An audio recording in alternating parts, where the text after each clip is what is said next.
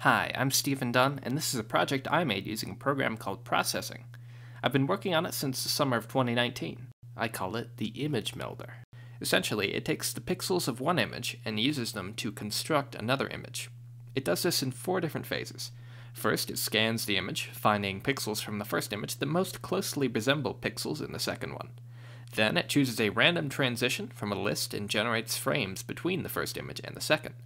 The progress of these 2 stages is represented by the white border that encircles the screen.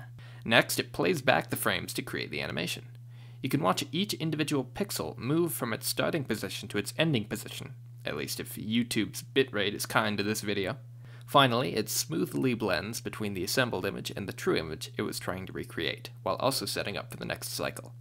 In most cases, this can be seen as an overall shift in color or increase in saturation. I'm extremely proud of the progress I've made on this project.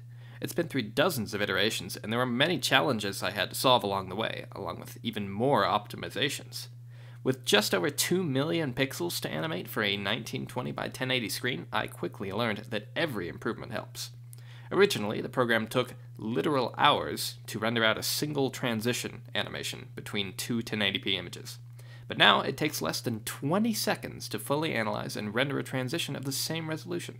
Talking about the performance gain more specifically, the first major improvement came from the realization that the program doesn't need to find the perfect fit for every single pixel, merely a pretty good fit. Human eyes usually won't notice a difference. So instead of looking at the entire first image for every pixel of the second, the program just looks at a random selection of pixels from the first.